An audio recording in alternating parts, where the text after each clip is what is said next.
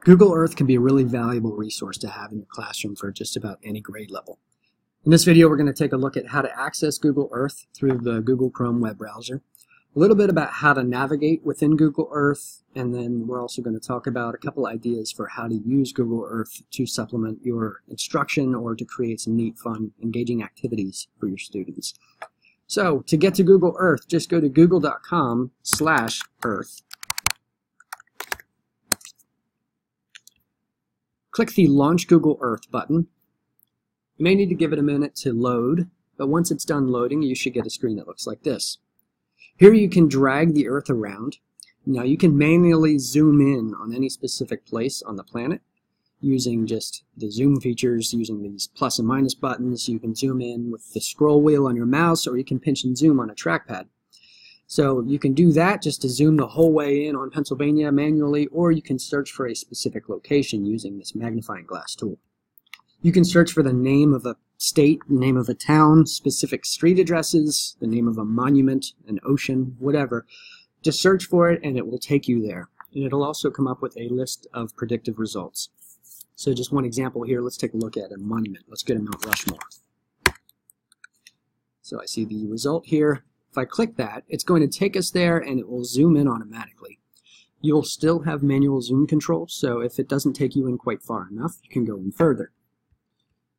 You can click and drag around. You can use the arrow keys on your keyboard, or you can hold in the Shift key on your keyboard and move the perspective like this to get a better view of what you're trying to see. So you can take them all around, talk about the structure, talk about the surrounding areas.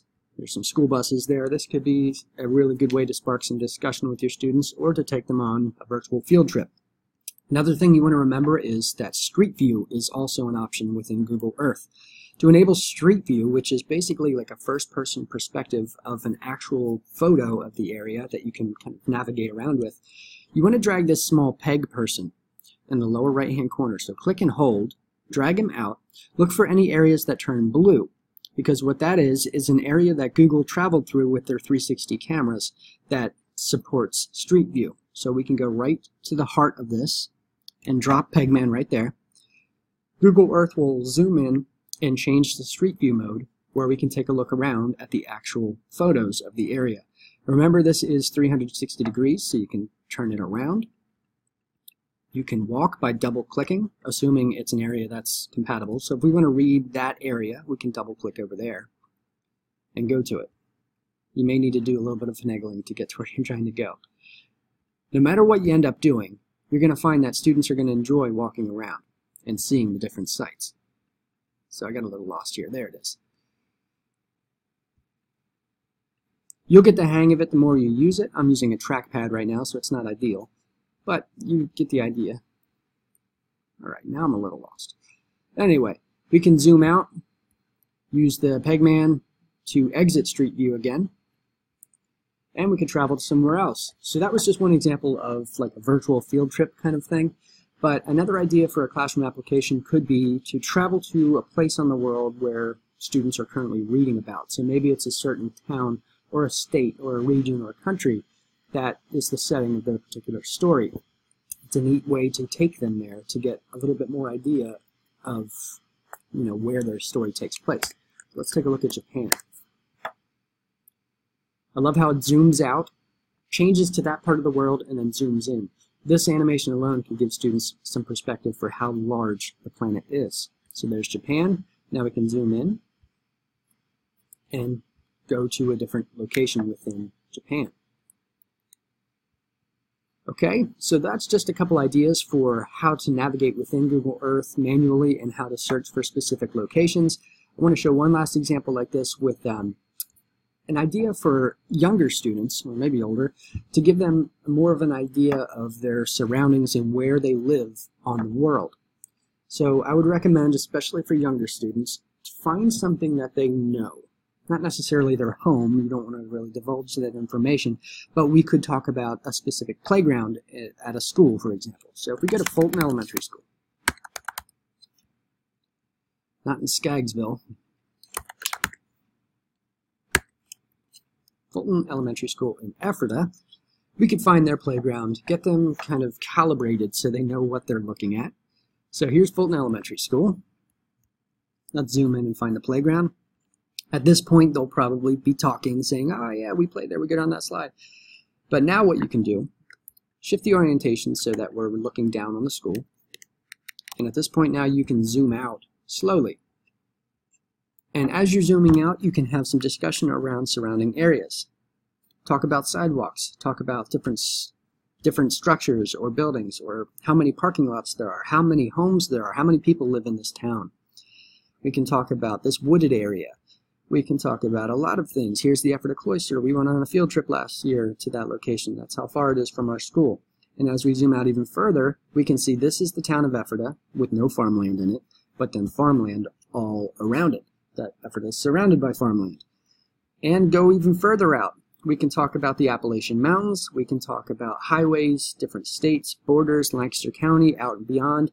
There's the ocean, if they're going to the beach over the summer. New York.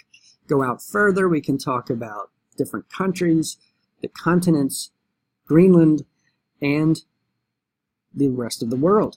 So there are a lot of different applications for using the manual find feature here for any grade level. All right, a couple other buttons here. A really cool idea for students to get them thinking creatively and writing or doing whatever else is to use this I'm Feeling Lucky button. What it does is if you click it, it takes you to a random place in the world. You never know where it's going to go, but once it takes you there, right here, we're a village in Switzerland called Saas-Fee. We can take a closer look here. And we could talk about what would it be like to live here. We can find if there's street view at this location. Looks like there is. Let's take a look at this town in Switzerland, this village. And this is a great opportunity to have students engaging in conversation. So when I did this, it looks like it took us inside of a place. I have no idea what we're looking at here. Looks like a bar. Probably not the best, Jägermeister, probably not the best location to talk about, but let's find something else. This is Popcorn Shop Club Bar Hotel. We can go out and find a different location. So let's go somewhere else in Saas-Fee. Here's a school in Switzerland. That might be a little bit more appropriate for students. And here we're having some conversation about what would it be like to live here? What would be different? What would be the same? You can have some great conversation with students to help broaden their horizons and just open their eyes to the rest of the world without ever leaving the classroom. Really cool ideas. Click it again, it takes you to a new place in the world. Maybe their task is to click it, and wherever they end up is where they live. They need to write the story to talk about that. Looks like it took us to Switzerland again, which is strange. Here we go to Norway now. If we click it again, now we're going to Hawaii. England, it'll take you all over the place. Really, really cool stuff. All right, the last thing I want to mention here, I'm not going to take too much time on this one here, but it's the captain's wheel, which is called the Voyager. This is a relatively new feature of Google Earth that has a lot of different kinds of experiences or virtual field trip kind of learning activities for some specific kinds of topics. So we have the Kennedy Space Center, restaurants, life in the deep ocean. We have these, and these are all kind of compiled content things within Google Earth that's more than just seeing. You can also read, and it walks you through things, and it's kind of taking you along the trip as you go. So if we go to this crab migration on Christmas Island, we can explore. It's going to take us to Christmas Island, but you can see now that we have some images, we have some reading material, and we have some different pages of content, all teaching us more about the concept of migration of these crabs on Christmas Island. So all wonderful things to check out. Don't forget about Street View. Drag Pegman out, put him on a place that has those blue dots, and you'll be able to kind of take yourself there. And don't forget that you can double click within Street View to kind of walk and allow students to navigate and check out different areas within Street View. So wonderful things. Google.com/Earth. Check it out. If you've used it before, you might want to jump back in because there's a lot of great things to be done here with students at any grade level. If you have any questions, let us know. Thank you and enjoy.